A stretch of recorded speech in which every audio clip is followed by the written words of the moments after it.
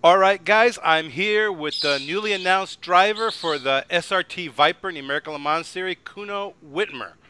Kuno, welcome to Oversteer TV. Thank you very much. Thanks for the invitation. I got to ask you right off the bat, how did that must have been a ride that a lot of people coveted. A lot of people, I mean, come on, a Viper. How do you manage to land that ride? I mean, I've been working with SRT now for about I would say about 3 years, and we worked on different programs together. And the first program being the development of the Viper ACRX, which is now in the SRT Viper Cup Series. So that was the first kind of initiation with the company on showing, as far as what kind of person I am, what kind of package I could bring to the table, and as far as skill sets. And they loved it. We immediately clicked. Ralph Gilles and I, and Matt Benyarwitz, Gary Johnson, the real elite of the SRT force. So we clicked right away, and it's been a great journey so far. That will keep on going for a long time. So in 2010, we competed in the World Challenge GT class with SCCA, and we had a great year. We finished second, just a few points behind first. We almost won the championship. So, and then from there was some talk about ALMS. Nothing was concrete yet, but there was still some talk, and again, it's thanks that I'm sitting with a family like that kept me going, kept me competitive last year in 2011, which wasn't a competitive racing year, but still they kept me pretty going on some cool projects. So, and now the big announcement on April 4th was the ALMS car. Yeah, I saw some of those projects. You were going out to various tracks, setting production car lap records with that Viper, and embarrassing a lot of big name manufacturers at the same time. Yeah. Now with Dodge, you were working with Dodge.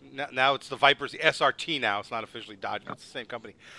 They brought in Riley Technologies to develop this car. Was that big change for you? You're working with one group of guys, and all of a sudden they bring in Riley Technologies, or was it pretty much a seamless connection? It was very seamless, actually. Bill Riley has been known through a lot of motorsports for a lot of years. It's a family-run business. Riley Technologies, they build state-of-the-art equipment, and when you talk to a dozen drivers that have driven Riley cars, they all say the same thing: they're awesome. And I feel super confident with Riley working with SRT. It was completely seamless. I mean, it was like another family got introduced. I mean, it was great, and we already had a lot of interactions as far as the auto show and all that. So now we're waiting for our first test, hopefully coming up shortly. And again, I'm looking forward to it. They're a great group of guys, and yeah, it's going to be great. Well, okay, obviously Riley knows what they're doing. You're going into the American Le Mans Series, that GT class.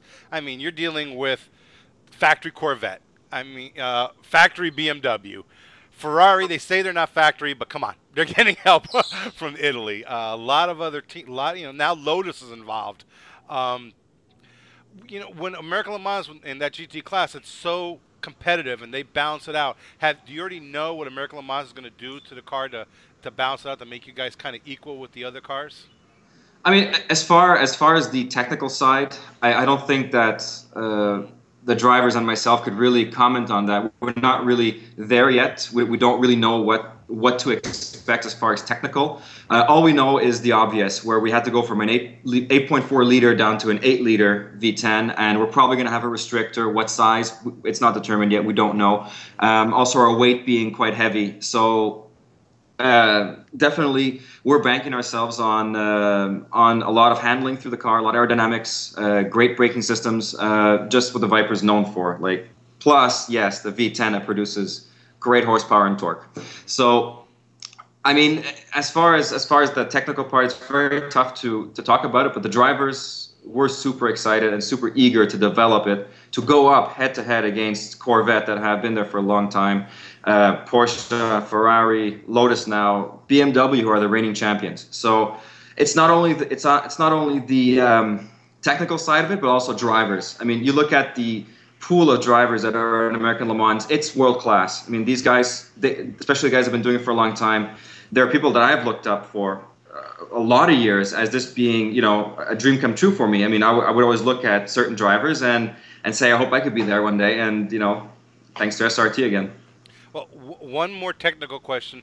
Has it been decided which kind of tires you're going to run? Because American Le Mans is one of the few major series where you actually have tire wars going on. Absolutely. We're going to be running with Michelin. Michelin. Oh. Yep. No brainer there, right? The best. Yeah. Okay. You say you're going to be testing soon. When is the Viper scheduled to actually be out on the track and racing against the other teams? I mean, the testing season is the first thing, and our main focus is the American Le Mans series. So we want to do some races this upcoming summer. We want to show what we could do. We want to show a statement. We want to show the cars capable of competing and do that. So, but we don't want to enter the series and also finish completely dead last either, right, being 4 seconds off the pace. So, depending on testing, on how testing evolves and how it goes, that's when we're going to determine when the first race will be. But we're still pretty anxious to start one this summer.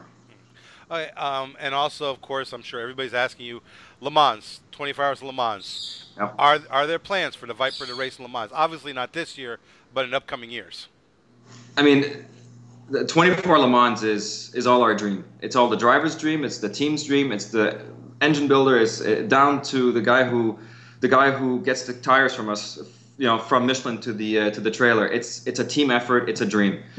Right now, our main focus is the American Le Mans series. That is our main focus this year and next year. Definitely, you know, without having hiding any secrets. Yeah, for sure. The 24 is a dream that we want to go back to, especially for SRT. So, with that said, let's get step one over with first, which is the American Le Mans series, and then we'll see.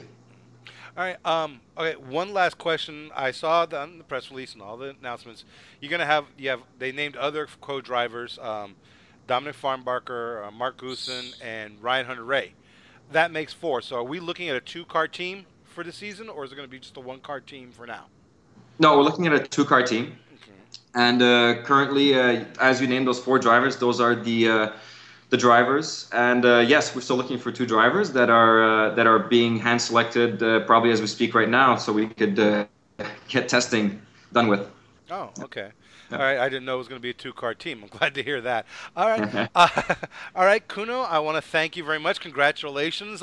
I'm an old Mopar fan from way back when, so it's like awesome. As soon as I heard rumors about the Viper coming back and being raced in American Le Mans, and I was like, oh, please, let it happen. I talking to my friends at ALMS, and they all kept their mouths shut and just smiled, so I'm like, okay, great.